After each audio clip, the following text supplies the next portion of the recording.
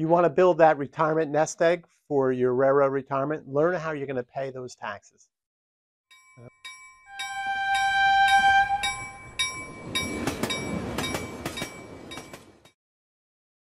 Welcome, everyone, to another edition of the Highball Advisors Railroad Retirement Whiteboard.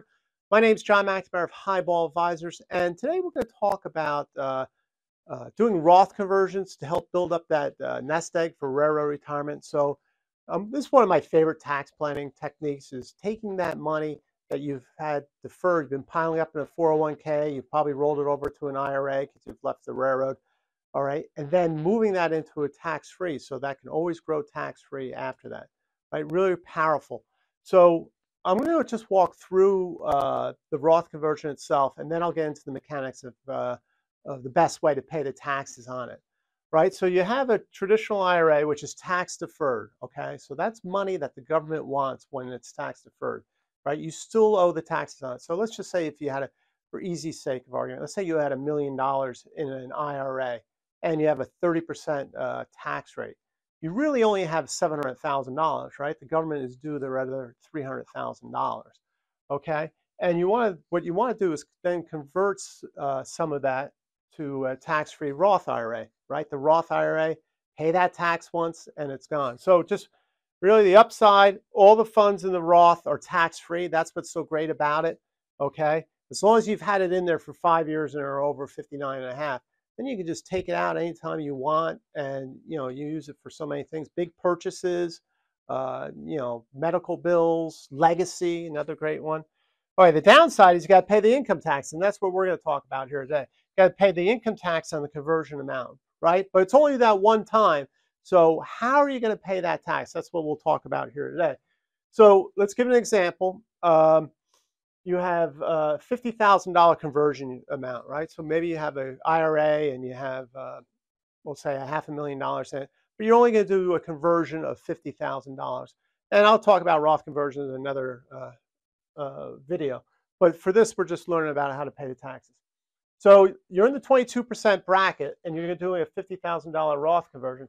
So what you have to do is pay $11,000 in taxes, right? That's 22%.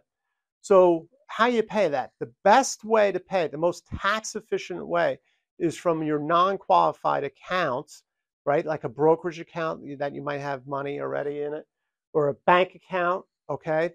Bank accounts are probably the best. Hey, I have some extra cash around. Maybe I have a CD coming due. All right, I'll time my conversion around that and use that money.